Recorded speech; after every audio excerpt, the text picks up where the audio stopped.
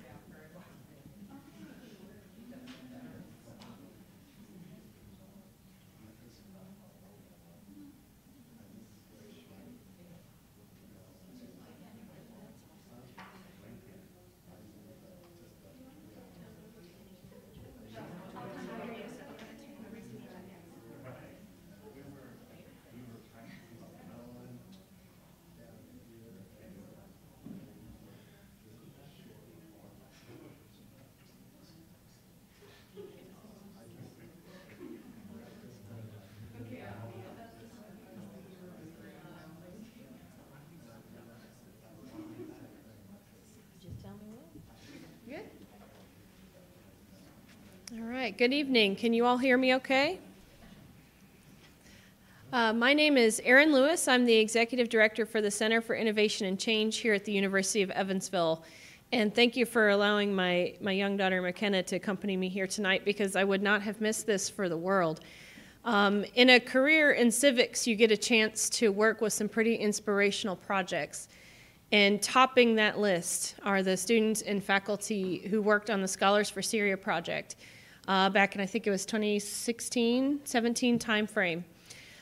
These students with their Syrian partners worked to do original research in developing programs that would decrease biases in the K-12 education system and a wide range of other projects. And it started as a GAP project, which is now called Change Lab. And it went for several semesters. The students presented on their research, which was publishable, and people were in tears at it. And it was just one of the most inspirational partnerships that I have ever seen in a 20-year career in civics. And so when given the chance to welcome this community back to share their stories and their knowledge with us, didn't hesitate. And so thank you so much for allowing me to give a brief welcome to the Scholars for Syria program, which is now, we are welcoming in a new speaker. So I'll turn it over to your host tonight and just give a warm welcome to this group who's going to enlighten us and inspire us, as they always do.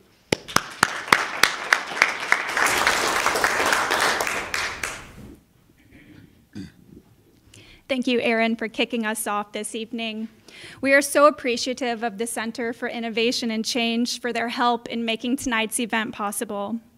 As Erin was mentioning, Scholars for Syria has a special relationship with the Center for Innovation and Change, having been involved in the Legacy GAP program, now called Change Lab, as well as their Changemaker Challenge. This event tonight would not have been possible without their support. So thank you, Erin, Brooksy, and the Center for Innovation and Change. My name is Kendra Mailing, and I'm a University of Evansville alum. And during my time at UE, I was active in the Scholars for Syria student organization. I'm so happy to be here this evening and see so many familiar and new faces in the crowd. I'd like to thank our in-person and virtual audience for attending this evening. This is our first event at UE in 3 years, and we're so grateful for the continued support from our local Evansville community and from our growing network of supporters across the country. Tonight, we have folks joining us from the East Coast to the West Coast and even internationally. On that note, I do have one brief housekeeping item. For those of you who are viewing the live stream tonight from the UE webpage with the purple outline, I invite you to click on the title of the live stream, which will take you to the direct YouTube link. That YouTube link will have a chat feature to enable you to ask questions and interact with us tonight. If you're already on that YouTube page, you're one step ahead. Before we dive in, I do want to start with a brief recap of the history of Scholars for Syria as a student organization at UE and provide an update on where we are today. The first Syrian student came to the University of Evansville in August of 2012, almost 10 years ago. At its peak, the University of Evansville had 23 Syrian students, in large part because of the Syrian Scholarship Fund that was made available to support students coming to the US to pursue higher education. At that point, the University of Evansville had the third most Syrian students of any university in the United States, second only to Monmouth College in Illinois and the Illinois Institute of Technology. Around that time in 2016, Scholars for Syria launched as a student organization, co-founded by Gail Vignola, who's joining us virtually tonight, and Walid Hassanato, who will be joining us in person later this evening. From the start, our mission has always been to educate the community on the Syrian conflict, to resist sweeping generalizations, to help alleviate the suffering of refugees, and better support our Syrian students and their families, both here and abroad.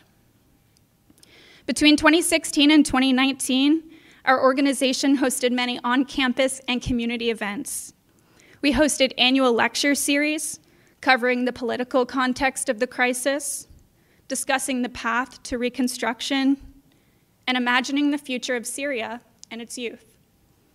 We sponsored multiple film viewings, overflowing some of the lecture halls in this very building with students and community members who were eager to learn more about the ongoing conflict. We conducted educational outreach, as Aaron was describing, in local middle and high schools, creating opportunities for our Syrian students to speak directly with Evansville youth, both about the crisis and just relatable topics like their favorite foods and music and sports.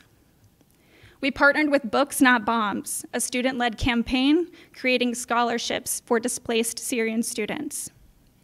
And in 2019, Scholars for Syria and the University of Evansville won the International Institute of Education Heiskell Award for higher education in emergencies. Finally, we're excited to share that we've also had 2 publications since 2019. As you can see, we've been quite busy over the last several years. But the presence of Syrian students at UE has waned since 2019, largely due to Trump's travel ban implemented in 2016, as well as the first of our several cohorts of students graduating. Today, Scholars for Syria exists as a student organization at Seton Hall University in New Jersey, under the tremendous leadership of Gail Vignola, who we miss dearly in Evansville. We continue to have an online presence, sharing news and updates about the ongoing conflict and our continued efforts to support Syrian students. Scholars for Syria also now partners with EdSeed, an international project that crowdfunds and finds employment opportunities for Syrian students. Without further ado, I'd like to introduce tonight's presenter, Dr. Bashar Mourad. Dr. Mourad is a nephrology specialist in Newburgh and has served as a keynote speaker for several of our Scholars for Syria events over the years, and is an active member of the Syrian American Medical Society. Tonight, we welcome him as he speaks about the ongoing conflict in Syria and highlights the important mission of the Syrian American Medical Society. Following his presentation, we'll have a Q&A session. So for those of you joining us online, feel free to pop your questions into the chat function. And those of you in person, hang on to your questions as we'll be sure to revisit them at the end of the presentation. Please join me in welcoming Dr. Mourad.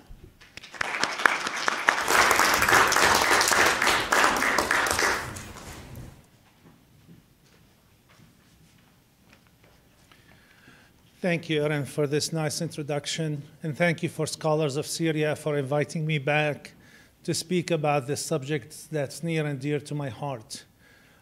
Thank you, Ms. Lewis, for allowing us to be here and co-sponsoring the program.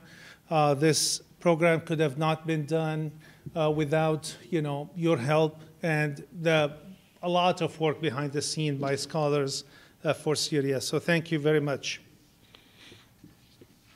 So I want to talk to you about Syrian American Medical Society and the relief work that they are doing in Syria and the surrounding countries. But before I get to that, I want to give you just a brief background on what has happened in Syria for those of you who are not very familiar with the issue. Do we have the change slides? Just use the arrow button on the keyboard. Okay. Here you go. So this is just an overview of Syria and where it's located geographically. Syria used to be a very beautiful country. It is sitting on the east coast of the Mediterranean Sea. As you can see, to the north of it is Turkey and then Europe. To the southwest is Africa and Asia. It was going all the way to the east. We have very long borders with Turkey to the north. We have a lot of borders with Iraq to the east, with Jordan to the south, and Lebanon to the west.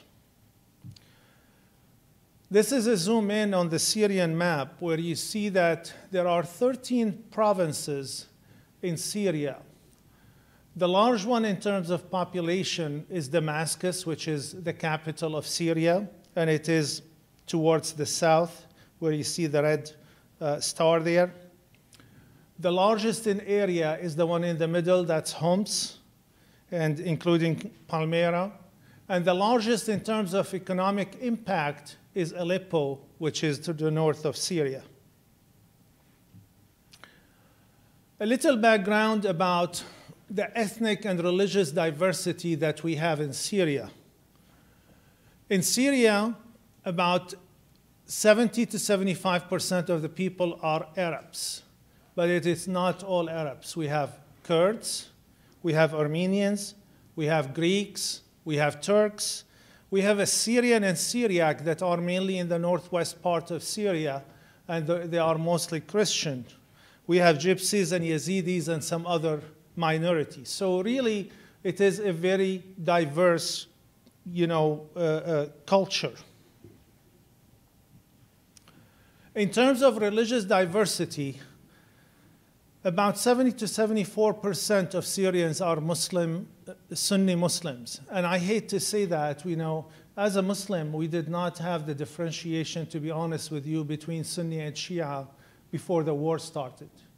I grew up in Syria and I lived my first 27 years there. My friends next to me, in the classroom, I didn't know if they were Sunni or Shia or, Christian, probably because of their names. But this was never an issue in Syria growing up. But now it seems like, this has become a big issue because of the involvement of Iranian government and the Iranian militia and bringing a lot of Shia Muslim to Syria itself in an attempt to change the demographics. Nevertheless, before the war, we had about 70 to 74% of the population that was Sunni Muslim. About 60% of those were Arabs, 11% were Kurds, and 3% were Turks. The Muslim Shia represent about 13 to 17% of the population in Syria. And that includes the Alawites, which is the sect that has been governing Syria for the past 50 years and more. We had 3% of Druze. We had about 10% of Christian population, and they belonged to several churches there. Some of them belonged to the east, and some of them were with the Assyrian church, the one I mentioned, in the northwest part of Syria. We also had we used to have more Jewish population in Syria, but during this conflict, most of them fled the country, and we probably have less than 1% now. The Syrian revolution started on March 15, 2011. It was inspired by the Arab Spring that started in Tunisia and quickly moved to Libya, Egypt, and then Syria and Yemen. As you see here, I call it the Syrian Revolution.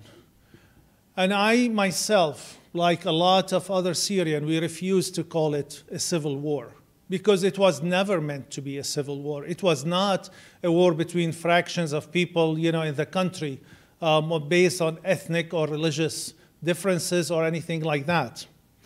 It was a revolt against government policies, including lack of jobs, lack of opportunities, lack of freedom. Nobody could speak their mind. The media was controlled by the government. Everything was controlled by the government in Syria. For the first 6 months of the revolution, it was completely peaceful. It was protests in the streets. People are trying to change the regime, trying to ask for more freedoms, at least, freedom of expressing themselves. But it was faced with the most brutal response a human being could imagine. The Assad regime that was in power, they decided that they're going to, face this peaceful protest with a military might. And that's when things, that's when hell broke loose, actually. In doing so, they got the help from the Iranian government and from the Russian government. I'm going to show you some pictures that might be graphic, and I apologize for that. But just to see the magnitude of destruction that has happened in Syria. And if you've been watching the news, we're seeing the same thing unfolding in front of our eyes again. It's happening in Ukraine with the same perpetrator, Putin and his allies, that, destroying the country and creating another humanitarian crisis. In 2013, there was a massacre in the northwest suburb of Damascus, a city called Daraya, where the whole city was destroyed. There was mass graves, as you see in this picture, for innocent children and women that were killed for no reason. Then in 2013, we had the famous chemical attack. If you all remember the red lines that we drew in the sand when President Obama said that this is, a red line and cannot be crossed, it was crossed over and over and over, and there was no response whatsoever from the international community. Children were gasping for air, trying to get to the help they can get, and after all, more than 300 children and women were killed in this attack and buried in mass graves. Then comes 2016, where the regime and its allies, the Iranian and the Russians, decided to bombard Aleppo, the economic engine of Syria. Over several months, there was indiscriminate shelling of the city, where they used barrel bombs. They will get the barrel that has the explosives in it, and they add to it screws, nails, all kind of metal that will do the most harm to the people when it falls on them and explodes. I'm sorry about this. I cannot see the arrow there. As I said, the shelling was indiscriminate. Whether it's places of worship. This is the big mosque of Aleppo that's been sitting there for over 1,000 years, and it was completely destroyed. With all this bombing, that created a huge humanitarian crisis where refugees started flooding the country. They started fleeing the country for safety, for better situation, to be able to feed their kids, to educate them if they can. We have a full generation of kids in Syria that's left without education in the last few years. And we will not see the results of that until the next few years. So as you see here, they will go to Turkey in the north, and then they will ride those death boats. If you remember that, it was, the problem was at its peak in 2015, where we had so many of those boats capsized and a lot of people died while they're trying to flee to Europe. Remember Elon? This is the kid that his body was washed ashore, when the boat was capsized and all his family was killed. In some places where they were fleeing in Europe, some countries put barbed wires to prevent those refugees from coming in, yet people found a way to get in. If we look at this humanitarian crisis and compare it to other crises that we had in the world at that time, if you remember Hurricane Katrina and how horrible that was, it affected 1.7 million people. Haiti earthquake, and all the international aid that we provided and all the casualties that happened, that affected 3.5 million people. The Indian Ocean tsunami affected about 5 million people, whereas the Syrian crisis affected 12 million people. We had about 7 million people who were displaced internally inside Syria because they lost their homes, they lost, their places where they used to live, and they had to go to different places and lived in tents and camps for years. And some of them still live in those camps as we speak now. We had about 5 million people who were refugees all over the country. There hasn't been any Syrian family that has not been affected by this. I myself have a brother who is now in Turkey with his family, and I have another brother who is in Norway. I have a cousin in Brazil. I have my uncle actually in Brazil, and my cousins are in Sweden. So they're all over the country. We used to go visit in the summer, and all the cousins will get together and get to, know each other. Now they are all over the world, and we always wonder whether they're going to get to see each other again or whether they're going to have this tight relationship that they once had. So this was a few weeks ago when there was a protest on the New York streets. It's actually not a protest. It was, commemorating the 11th anniversary of the Syrian revolution. It was March 15, 2022.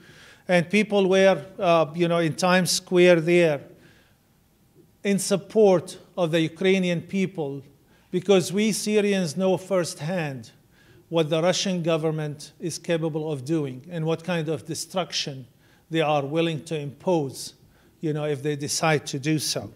And that's what they're doing in Ukraine right now. Even the people inside Syria, they're showing support to Ukraine because they know exactly what they're going through.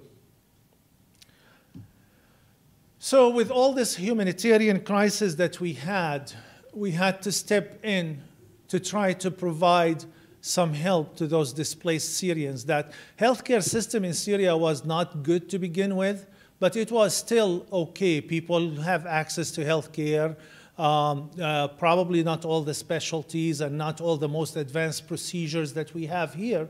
Nevertheless, we were doing fairly well. But after all of this, actually a lot of doctors fled the country and left with their family looking for safety. So we had to step in as an organization, as a Syrian American Medical Society. This is an organization that I'm very proud to say I am an active member of, and I have been an active member since its inception in 1998. When we first started, there was no war, and actually we started the organization thinking that we want to give back to the motherland. We want to exchange experiences with the doctors there, try to help them, learn from them about the challenges that they have, try to provide solutions to all of this. And we were really successful in the first few years. As I said, we were holding conferences in the summer every single year. And, some of the top physicians from this country will go there, perform surgeries, do interventional procedures, heart cath, and stuff like that. But then, when the revolution started and we had all those casualties and all this humanitarian crisis, we had to make a choice. And believe it or not, some of the people there, they still thought that we should stay on the side, we should not be involved in such a political conflict there. And they thought that we are, humanitarian organization and we want to do, well for everyone. But after all the destruction, after all the lives that were lost, and after all the brutality that we saw from the regime, we could not stay silent anymore. There are parts in Syria, in the northern part of Syria now, where there is no government control and there is no access to health care. That's when SAM stepped in, and they were able to build hospitals and clinics and ICUs where we can take care of patients, and I will tell you all about those places.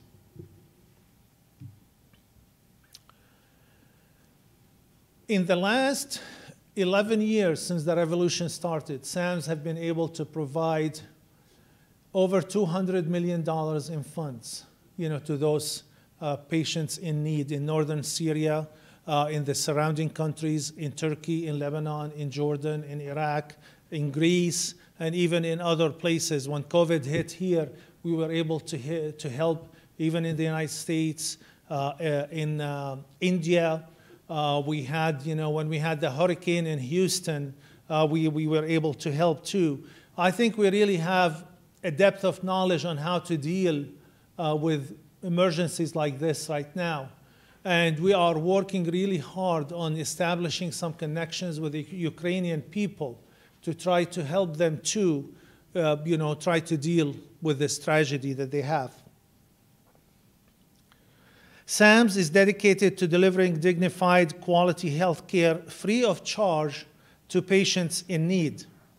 And your support for that is very important in saving lives.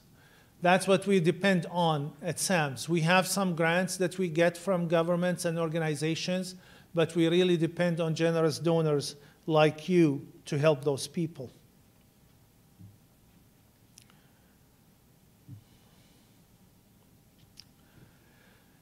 In 2021 alone, we had about 2 million beneficiaries in Syria that benefited from all the programs that SAMS provided. We have about 85 staff members in Gaziantep, which is a bordering city of Syria in Turkey, and we have about 1,700 staff members in Syria. We have doctors and nurses and medics that we are paying their salary to keep them in Syria so they do not leave the country and provide health care to people there. We were able to equip 12 hospitals, including 3 dedicated for reproductive health and 1 for pediatric, inpatient, and critical care. We have 15 primary and secondary health care clinics. We have 4 COVID-19 inpatient care and ICU units that provides pediatric services also. We have 1 ambulance system there. We have renal dialysis, patients who depend on dialysis to stay alive. They lost all access to dialysis, and we were able to start dialysis units in northern Syria and dialyze them. Not here in this country, this is the subject that I am very involved in because I am a nephrologist and I deal with dialysis on a regular basis. Here we're supposed to dialyze people 3 times a week, 4 hours each session. There, because of the need and because of the lack of equipment and everything else, we were dialyzing people twice a week, 2.5 to 3 hours each session, so barely to keep them alive. And in this way, we were able to help more people than we could handle. A couple of areas where there was a huge need for. One is rehabilitation center and physical therapy. We had a lot of amputees. We had a lot of shrapnel injuries there. We had people who needed to be rehabilitated to become productive members of society. This is something that we realized early on, and we partnered with some other organizations to be able to provide that in Syria and in the surrounding countries.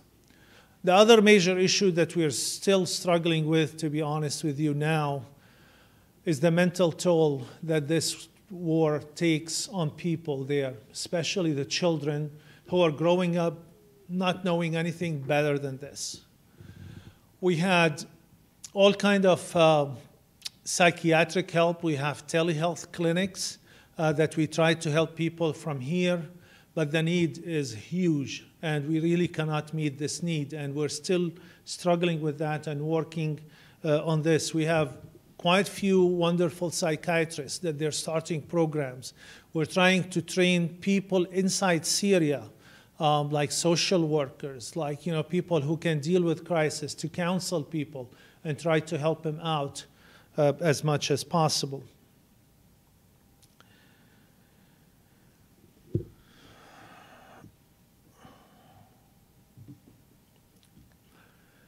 In this slide here, you see the services that we provide on a monthly basis. As I said, last year in 2021, we almost had 190,000 medical services every single month of the year. And those services, it's either a doctor's visit, it could be deliveries, it could be dental care, it could be lab services, dialysis sessions, all kinds of services that you can imagine. And most of the need, as I said, in the northwest part of Syria, where there is no access to health care, that's where most of the need is. There is some in the northeast part of Syria and on the northern borders, but mainly it is in the northwest. Just to tell you about some of the services that we provide in Syria and how it impacted people's life. Fatima is a 39-year-old lady, very young lady, who came to us with abdominal pain.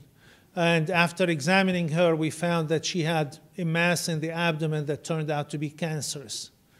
Within a very short period of time, we were able to arrange for her surgery, where she ended up with a hysterectomy. And it turned out that she had a malignant cancer, and she needed chemotherapy afterwards. She had 3 sessions of chemotherapy.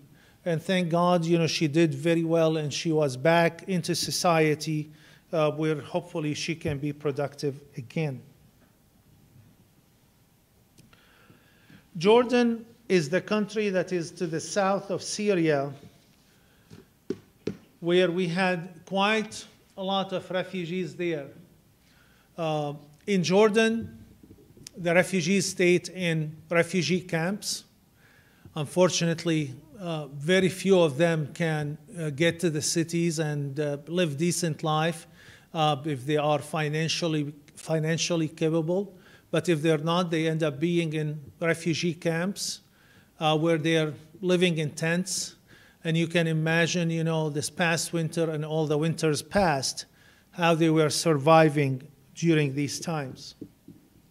So in Jordan, we have the Zaatari camp that we provide imaging services, childhood vaccinations, standardized quality dental care, and it is sponsored by SAM's private funds.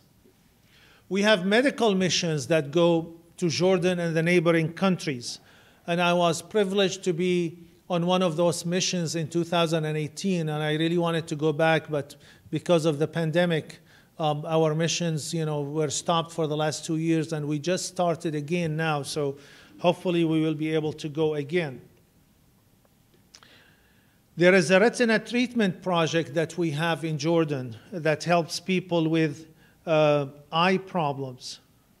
We have medication support and management for transplant patients. When I was there, I was able to see, if I remember correctly, about 18 or 19 kidney transplant patients that really depending on us to bring them their anti-rejection medicines. I remember I took the medicine with me from the United States, and we were able to dispense enough until the next mission comes and brings them, more medications. And without those medications, they would have definitely lost their kidneys, if not their lives. So we have a lot of programs that's going on in Jordan. We have about 23 staff members. We have 28 members in the Zaatari camp that I am talking about. And we have all those services that we have listed there.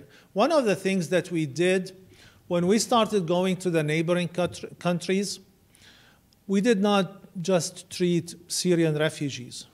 We treated people who needed to be treated and did not have the means to be treated there. So if there were some Jordanians that require, certain kind of help with certain procedure, we were able to provide that, and we worked, with the Jordanian government on that, and for that we are grateful. Here is Ru'a, a 16-year-old girl that had type 1 diabetes. She came complaining that she cannot study anymore. When she tries to, open her book, she's not seeing well enough to study. And after examination, it was found that she had cataract. You would think cataract is, a disease of elderly people, not kids, but definitely it happens in this age group. And we had several ophthalmologists that went there and doing one eye in one mission trip, and the next eye in the next mission trip. And now Ru'a is back studying and going back to school. The surgery for her there, it would have cost them $1,000 to be done in a private clinic. Now you may think $1,000, it may not be a lot of money, but for those refugees, it's a life-saving. It's a huge amount of money that they could not afford it. In Lebanon, we had more projects in Lebanon, and mainly on the eastern part of Lebanon that was closer to Syria. We had 15 staff members and 15 program staff. We had some grants from the Canadian government and other places that allowed us to do those programs there. And some of those programs were winterization, emergency response, especially in the Biqa Valley. Winter there is really brutal, especially for those people who are living in tents and they do not have, proper clothing and stuff like that. So this was a major success and helped a lot of people, over the years. We had medical missions for interventional and surgical services. That, as I said again, stopped in the last couple of years, but hopefully we will resume shortly. We have a refugee primary health care clinic where refugees can come and see a doctor or a nurse practitioner and get the care that they need. We had essential psychological support and health education services for refugees in the Biqa Valley. And the list goes on and on. One thing that I failed to mention when I was talking about Syria, because of the need that we had in Syria, we actually started training programs where, students who are interested in going into healthcare sector, they will be able to do so. We had a midwifery program that was very successful. We had some residents that we did a lot of telecommunication with them on the WhatsApp. If you are familiar with WhatsApp, we communicate with them there on a regular basis about study habits, study resources, and what they need to do. And we are in the process of graduating, some students this year, hopefully, that they will be a great asset, to the Syrian people there.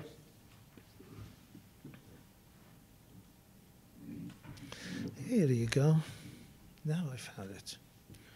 So I talked about the winterization efforts, and I told you about how brutal winters are in that area of the world and how it impacted those refugees. Turkey is one of the countries that, as Syrians, we are very grateful for. There are about 4 million refugees in Turkey. Some of them left, but still above 3.5 million people. And luckily, the Turkish government allowed them to work, allowed them to be, to provide for their families, provided a lot of free health care to them in terms of surgeries and access to health care and all of this. So if you see here, we have only 10,000 beneficiaries in Turkey, although we have the largest number of refugees there. And that's the reason why, because the Turkish government took care of them. We have a lot of staff there. We have many facilities, 136 staff members, because for a while, most of our staff was stationed in Turkey, in the northern part, and they could not get into Syria except when the shelling stops or when it is safe for them to go down. So most of the staff members were stationed in Turkey. And in Turkey itself, we have mental health, psychosocial support, and medication management and physical rehabilitation services that is available to all the refugees.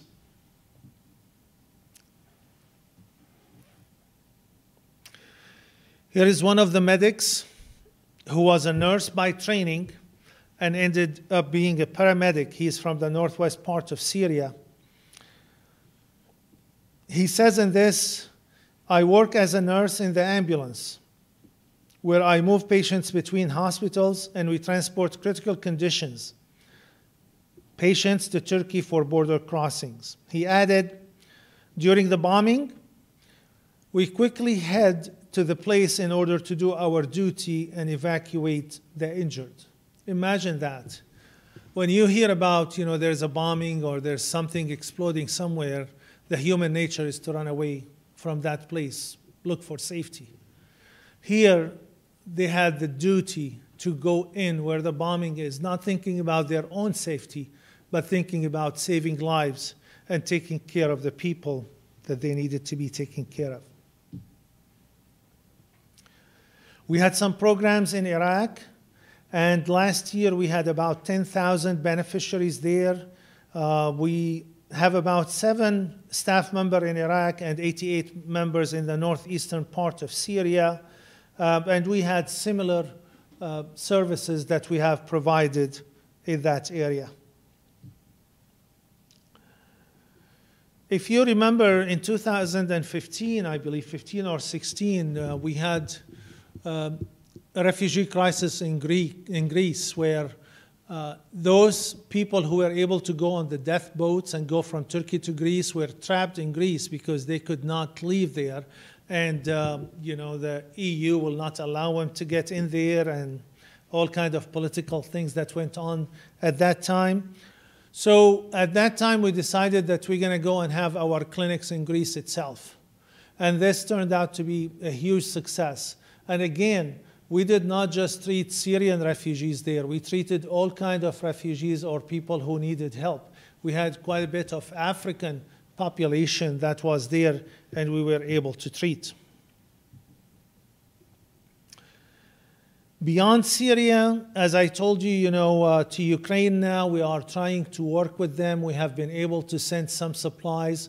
We are really trying to network with a lot of people there and try to exchange at least information. As I said, we really have a lot of experience taking care of war injuries, and we might be able to help them get their programs set up faster, learn from the mistakes that we went through, and hopefully we will be able to do that once the war settles there, if Putin decides to.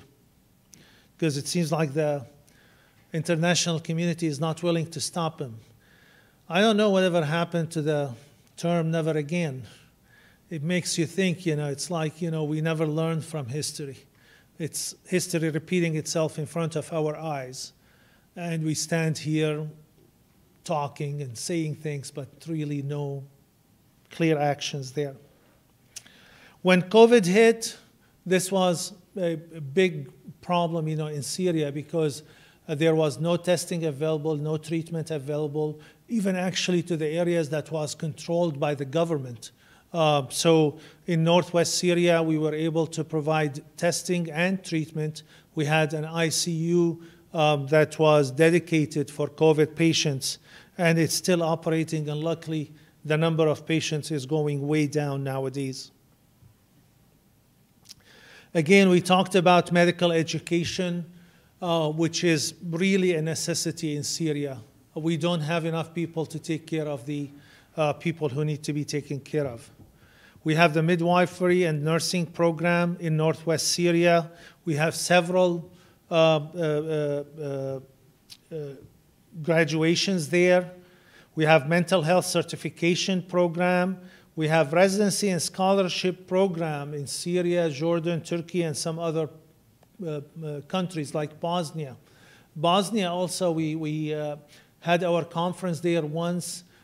If you remember, with the Bosnian War, they also had a lot of injuries, a lot of amputees, and they had a lot of experience taking care of that, and we tried to partner with them and learn from them.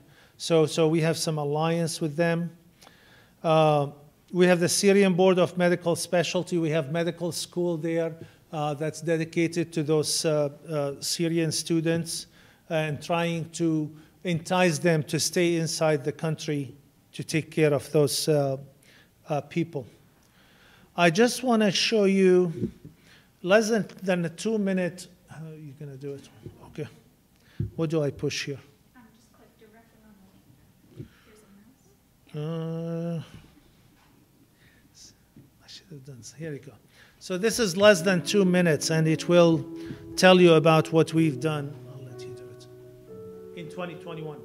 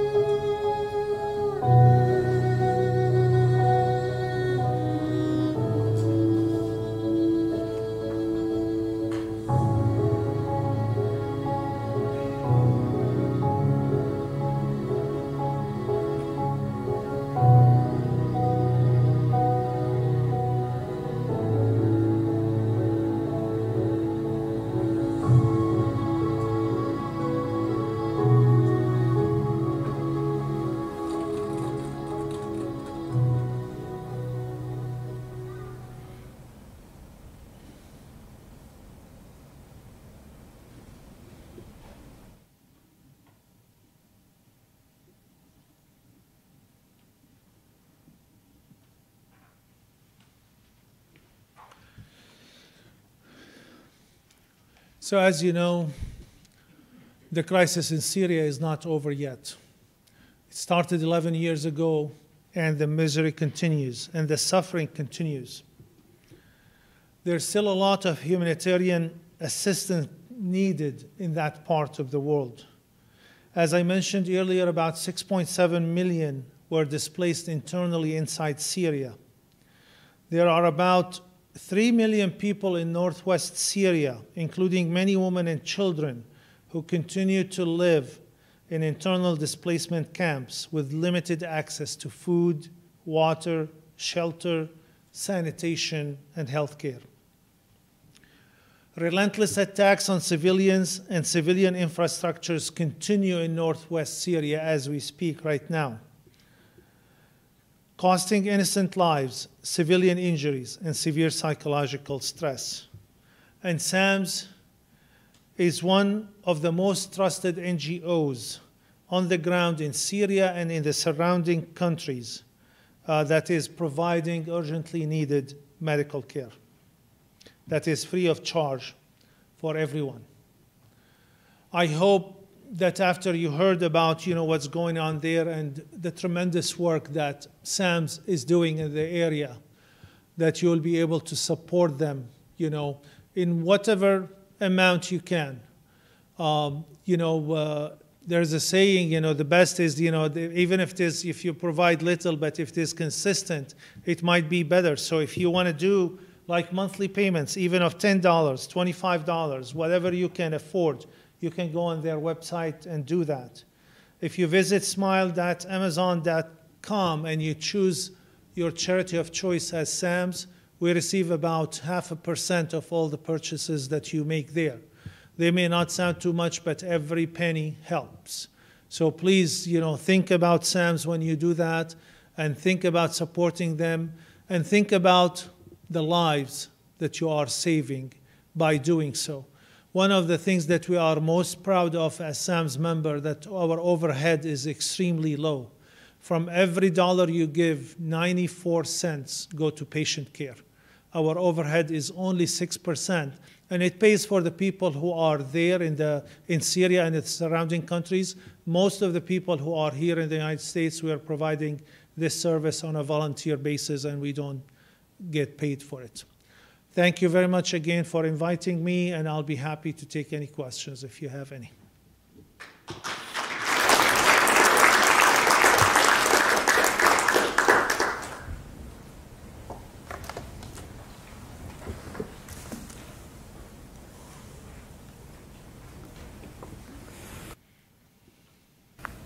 Do we have any questions from the audience? Okay, we can start off. I'll start with the question. Sure.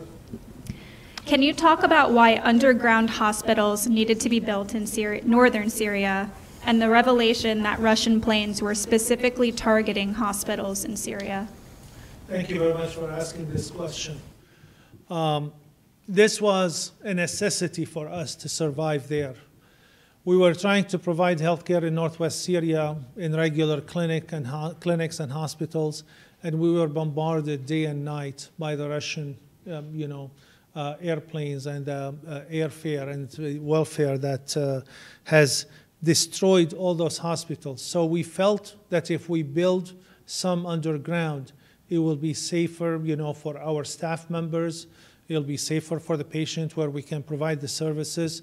And unfortunately, even then, when we build one underground, we got hit big time. We had actually CAT scan machines that we moved from here to Syria.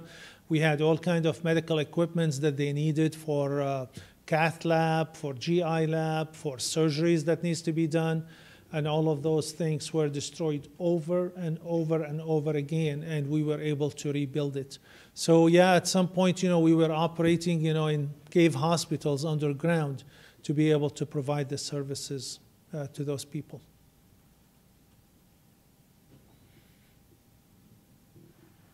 I have one. Yes, sir.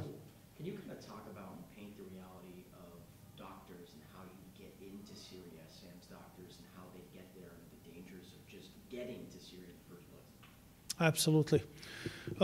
Most of the time, if we're going to the northern part of Syria, it's always through Turkey. So we go to Turkey and we go to the bordering countries. We have offices there that they really know the safest routes and the safest times to take people inside. That's how they evacuate, injured people from there. And I did not go myself, to tell you all about it, but I heard from my friends and colleagues. They had times where they were really bombarding them at the time, they're entering Syria. They caught them through a satellite or something, and they were, shooting at them. It was, you cannot imagine the horror that they go through to get to those areas. And even when you are inside Syria, it's never safe. That even if you think that you are with the people and the people who know the area, it's never safe to be there. So this was a tremendous risk that they were taking, but we really didn't have any other choice. If you want to save lives and take care of those patients, we had no other choice. Yes, ma'am. Do you have more students? I know you talked about programs there to teach the medical services there.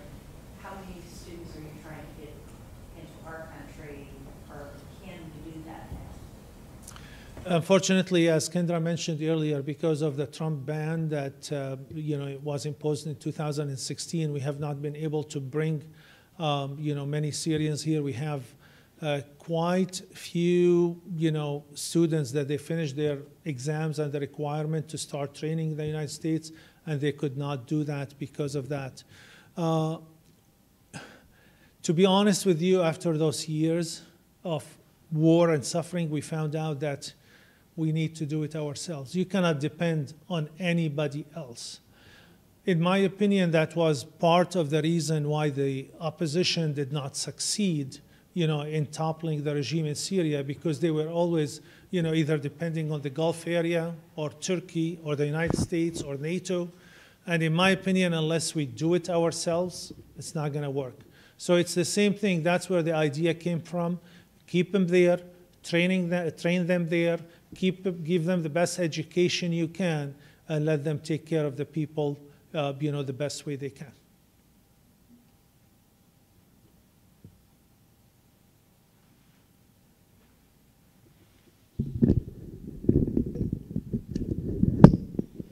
We have a question from our online chat.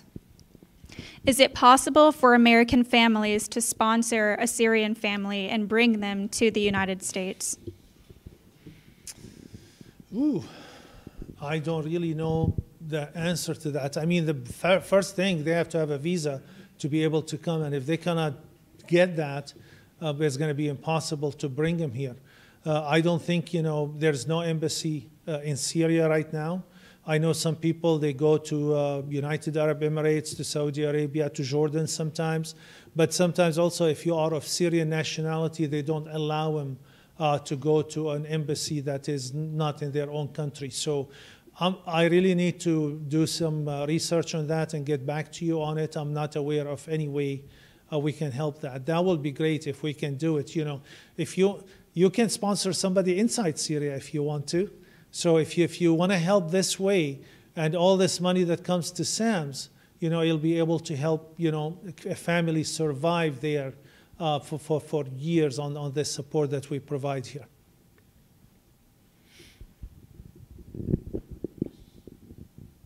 Another question from the chat.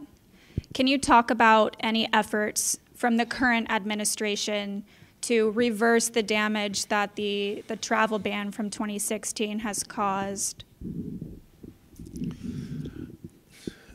I hope I can tell you yes. I wish that's going to be my answer, but it is not.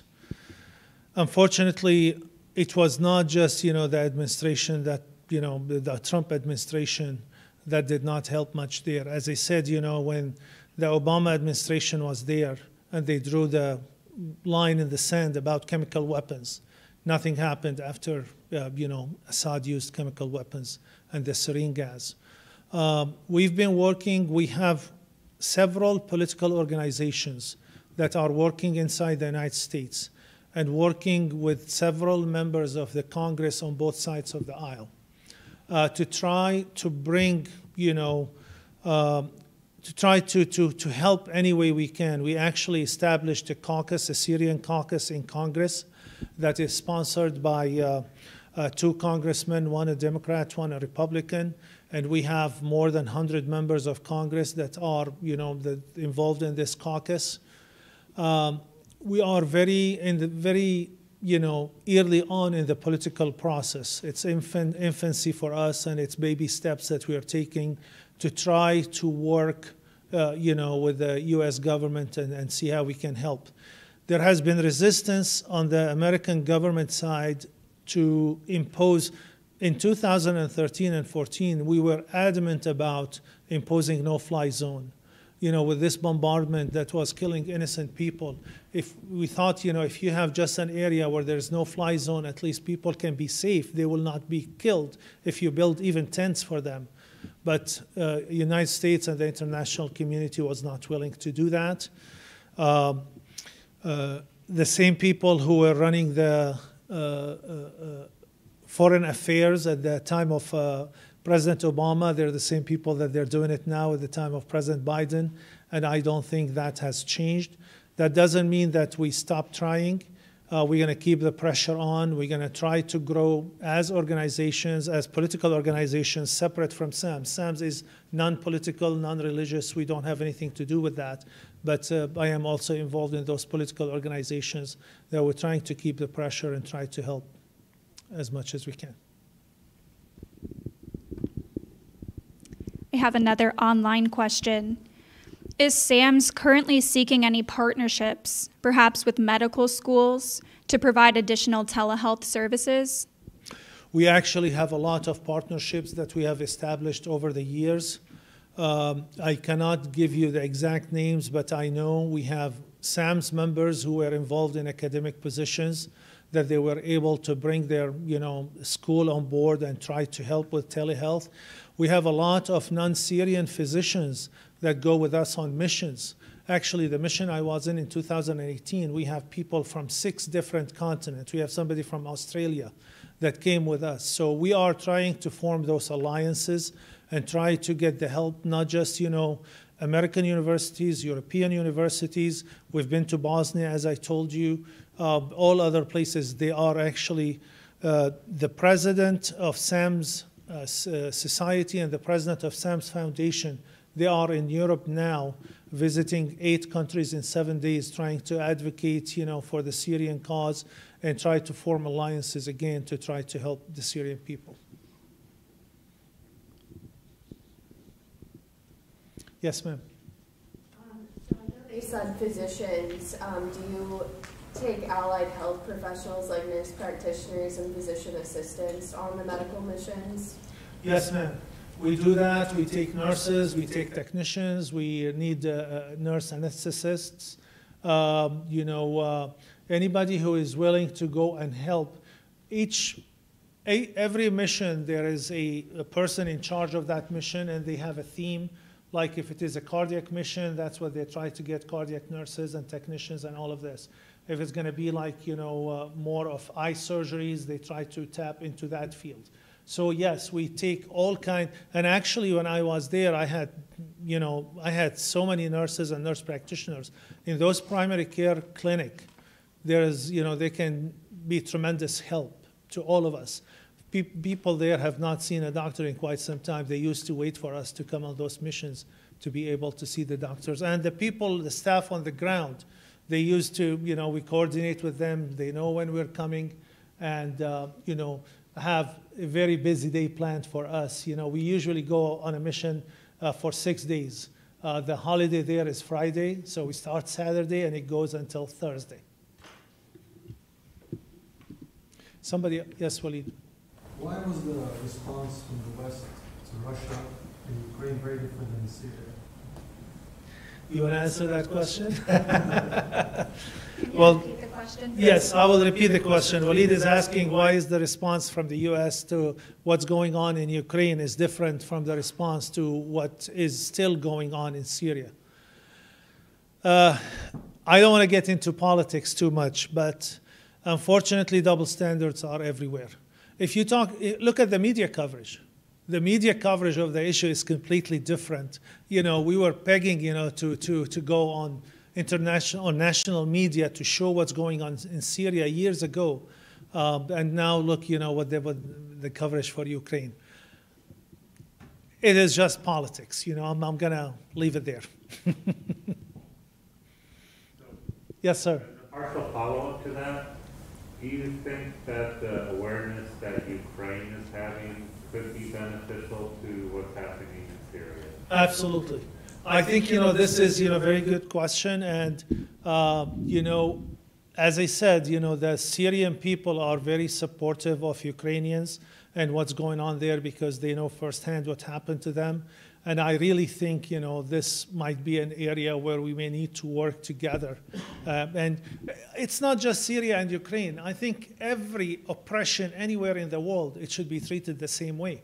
So anything like this happens, any part in the world, we should have a meaningful response to stop it and stop the suffering of people there. So, yeah, I think, this is a great area we need to explore.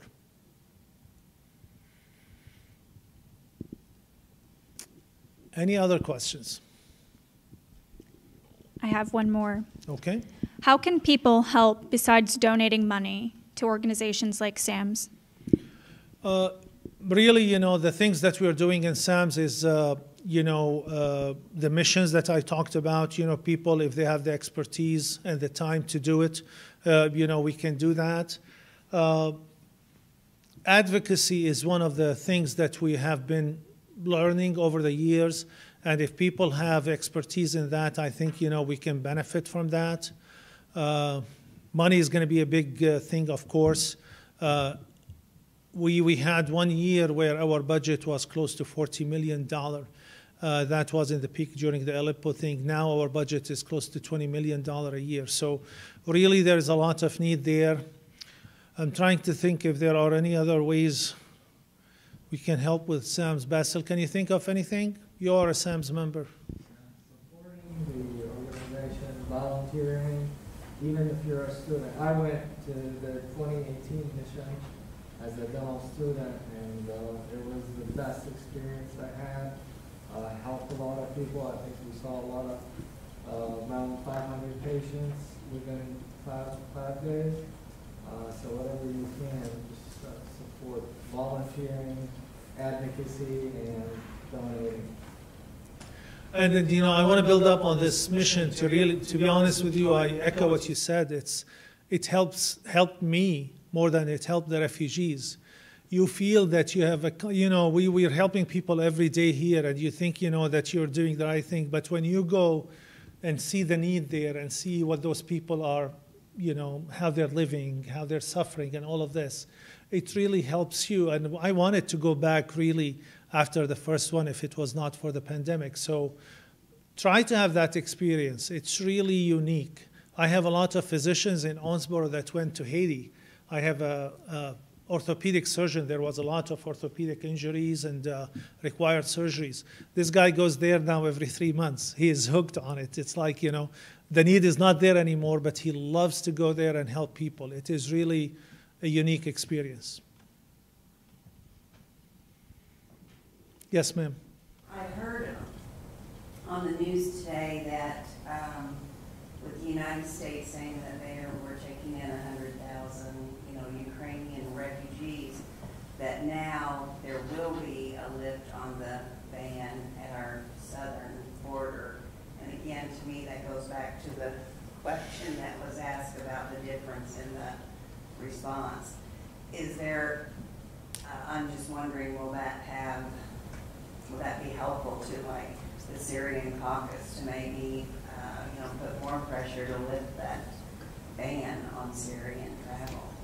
I think, it will be very helpful, but I will tell you from experience, the refugees who came to the United States, I don't know, it's a different system that we're dealing with. Those who went to Europe, they were taken care of. They were provided, a place to live. They were provided food. They provided healthcare access. They provided, even money, to take care of their necessities and stuff like that. When refugees come here to the United States, from what I understand, we've been involved now with the Afghani refugees that, we had an influx of them over the last few months.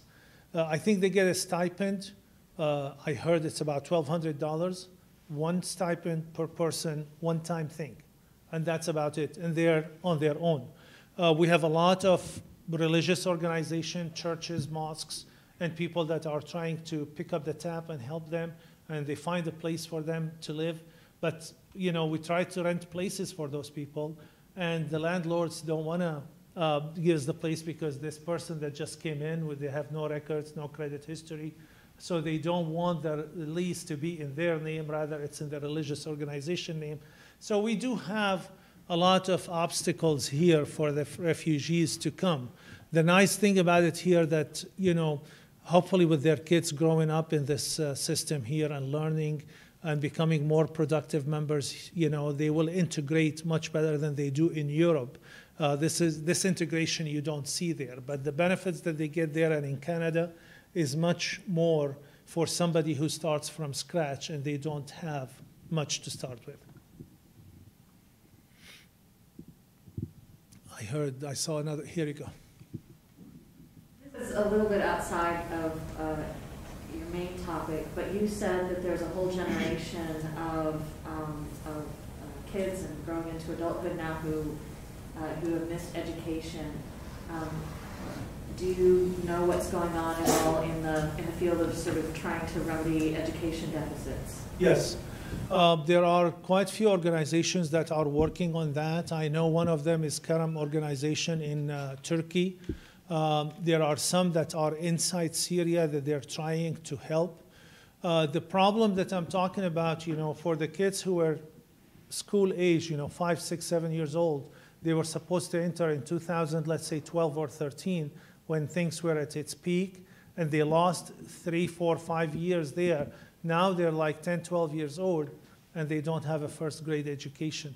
So it becomes really an obstacle. Yes, we want to try to help them, but we are trying to do special schools for this generation where they don't feel like you don't want to put the 10, 12-year-old with the 6-year-old and teach them the same thing. So this is one of the obstacles. But we are trying to tackle that. Unfortunately, as I said, the need is huge. Despite all the war and all the destruction that happened there, people were still making babies. And we had, as you saw there, I don't know, 26,000 deliveries or something like that. That was astonishing to me for something like this to happen during wartime. But we need to work on that.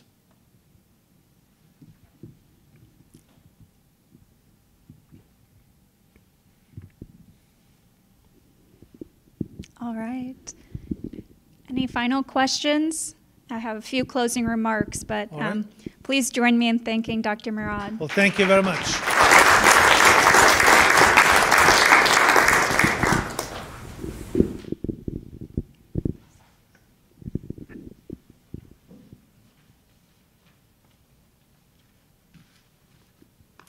As we wrap up our evening together, I just want to thank everyone so much for joining us this evening in person and virtually.